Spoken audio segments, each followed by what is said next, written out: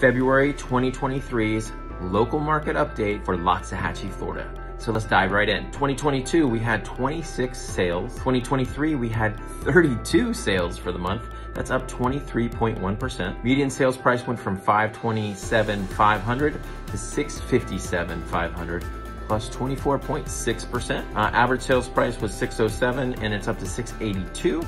That's up 12% year over year. Dollar volume went from $15,783,000 to $21,849,000. That's up 38.4%. Percentage of original list price received went from 98.8 down to 94.2.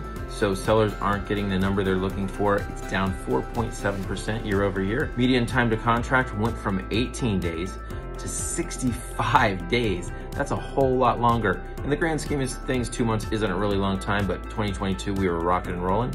This year, it's a little bit slower. That's up 261%. Pending sales, we went from 22 to 34. That's up 54.5%. New listings went from 42 to 36. That's down 14.3%, which is tracking across the board. There's less listings out there for sale. Inventories home for sale went from 67 to 121. That's up 80.6%.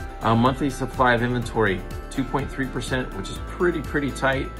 3.8%, which is still pretty tight. An average market that's kind of a yin and a yang of a buyer-seller market would be more like 5 to 6 months of inventory. We're at 65% more than we were last year, but we're still only at 3.8%, which is totally crazy. If you have any questions about the Loxahatchee area or homes in the area, I've been working for 25 years. I'd be happy to help you out and show you around my hometown. Talk to you soon.